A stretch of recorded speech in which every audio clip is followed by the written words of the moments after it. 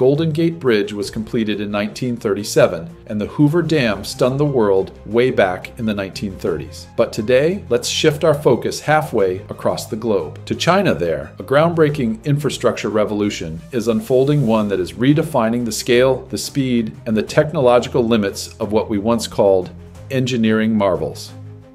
This is the story of China's infrastructure, a story of breathtaking ambition and record-breaking projects of a nation reshaping its landscape at lightning speed and rewriting the global playbook for what infrastructure can achieve. Can you believe this? While America is still stuck in endless debates just to renovate a single bridge, China has already built the tallest bridge on Earth, suspended between cliffs as high as a 200-story skyscraper. While American high-speed rail proposals are still stuck in Congress, China's bullet trains are racing at 421 kilometers per hour across a staggering 40,000 kilometers of high-speed rail, more than the rest of the entire world combined. This isn't a sci-fi movie. This is real. This is China redefining what's possible in engineering, one mega project at a time.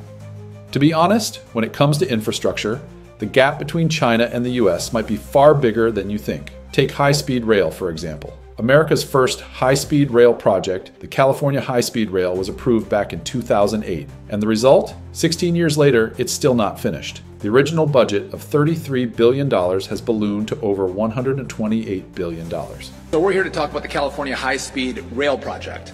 So when originally conceived, the voters of California voted in Proposition 1A that they would have a high-speed rail from LA to San Francisco. It was going to be done by 2020, and it was going to cost $33 billion.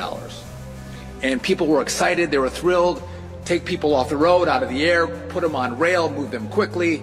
It was an exciting time, exciting promises for an exciting project. Where are we today? Well, today we are severely, no pun intended, off track. And that project, thus far, is going to cost the California taxpayer and the federal taxpayer, at best estimates, $33 to $35 billion. At best, that portion of the project is not going to be completed until 2033, 2035, way after this whole project was to be completed. And with the $15.7 billion already invested in a project that has given you bridges here to my left and to my right, bridges to nowhere, right? But this project, if completed, 400 miles from LA to San Francisco, at best, it'll cost $106 billion. Now, most people will say that is a rosy estimate. There's no way it's going to be completed for $106 billion, which, just to do some simple math, that's 3 times.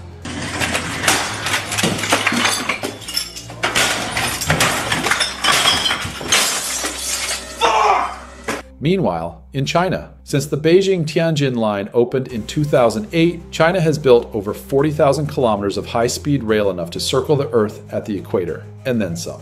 And the kicker? China's average construction cost is only 1/5 of California's high-speed rail project. It's like China is riding a rocket, while the US is still on a bicycle. From the frozen highlands of the north to sun-drenched tropical shores, China's vast high-speed rail network keeps racing forward, day in and day out. Now let's talk bridges. Sure, the Golden Gate Bridge is iconic, but today, 42% of US bridges are past their intended service life, causing an estimated $110 billion in economic losses every year due to aging and deterioration. In contrast, China is home to 8 of the 10 longest sea crossing bridges in the world, and the construction efficiency, absolutely staggering.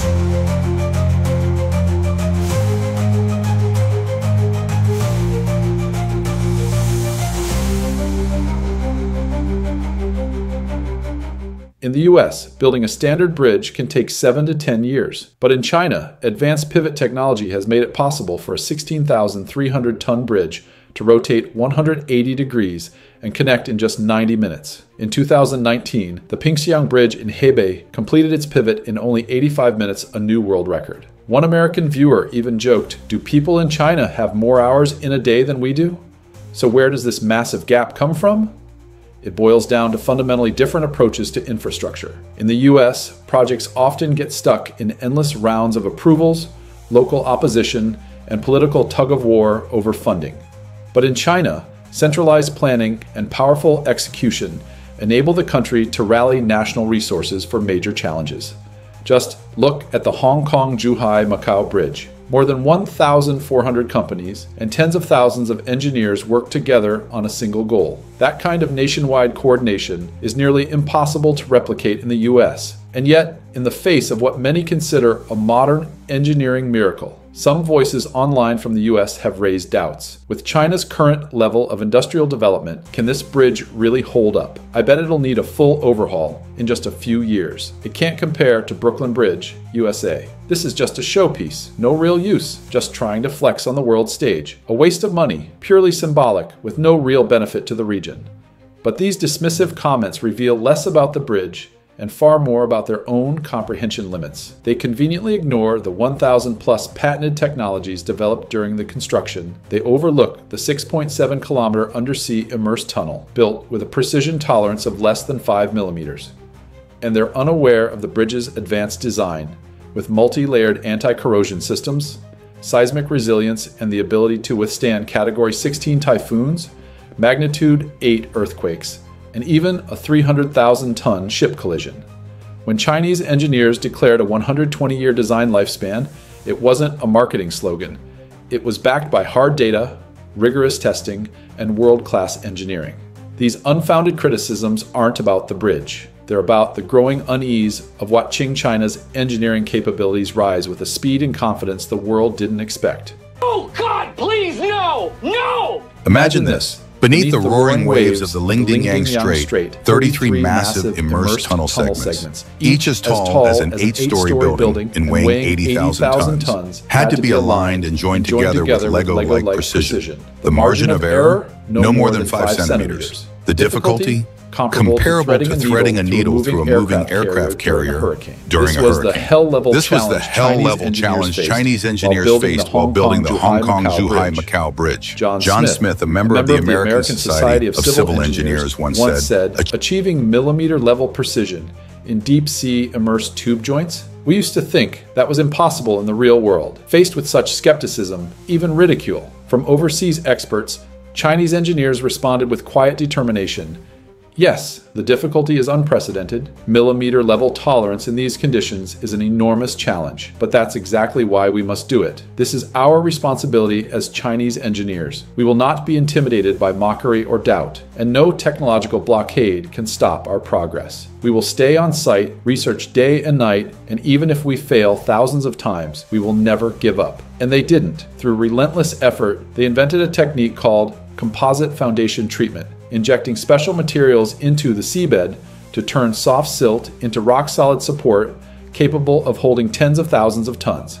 During testing, engineers worked 72 hours non-stop, failed 137 times until they finally achieved a 300% increase in load-bearing capacity. On May 2, 2017, during the connection of tunnel segments E29 and E30, a sudden tidal surge knocked them 3 centimeters off alignment. In that critical moment, China's self-developed dynamic hydraulic adjustment system kicked in, and within just 15 minutes performed a millimeter-level correction. This move didn't just save the project, it rewrote the rules of sea-crossing tunnel construction worldwide. Today, the 55-kilometer-long Hong Kong-Zhuhai-Macau Bridge is not only the longest sea-crossing bridge in the world, it's a bold symbol of China's engineering prowess. Next, let's talk about water engineering. The Hoover Dam was once a global icon of industrial might, its power output unmatched for decades. But today, China's Baihatan hydropower station has taken center stage. Its network of underground chambers stretches over 217 kilometers. That's the length of 300 Empire State Buildings stacked end to end. The largest cavern is 438 meter long, 34 meter wide, and 88.7 meter tall, hence can easily accommodate 13 Boeing 737 aircrafts. And in terms of output, it generates 3 times the electricity of Hoover Dam.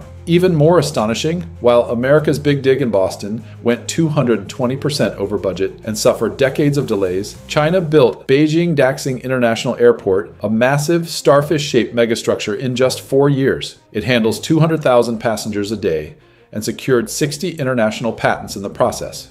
From cross-sea bridges to hydropower giants, from high-speed rail networks to clean energy megabases, Chinese engineers are pushing boundaries again and again, turning the impossible into reality. They are building, quite literally, the backbone of a nation's rise. These projects show that China doesn't just export infrastructure, it exports a complete development solution.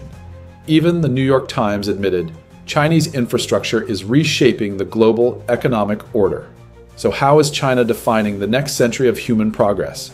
While the US is still fixing highways from the last century, China is already exploring the ultimate future of infrastructure. With each mega project built, China continues to overcome world-class engineering challenges through innovative techniques and advanced construction methods, earning it the moniker Infrastructure Maniac. Moreover, China has undertaken major projects in numerous other countries, each emblematic of its development drive. Behind China's global leadership in infrastructure lies not only a leap in technology, but also the support of a mighty nation. For over a century from the devastation at the founding of the People's Republic of China, it has been the successive struggles of generations of Chinese engineers that have painted the picture of today's prosperous China. And yet, this is not the end for China. In the future, the Infrastructure Maniac will continue to help more developing countries modernize, create new opportunities for development, and build a better, more livable world for all. Each bridge, every road, and every project connects cities and countrysides, the present and the future, China and the world. Chinese infrastructure has not only reshaped the face of China,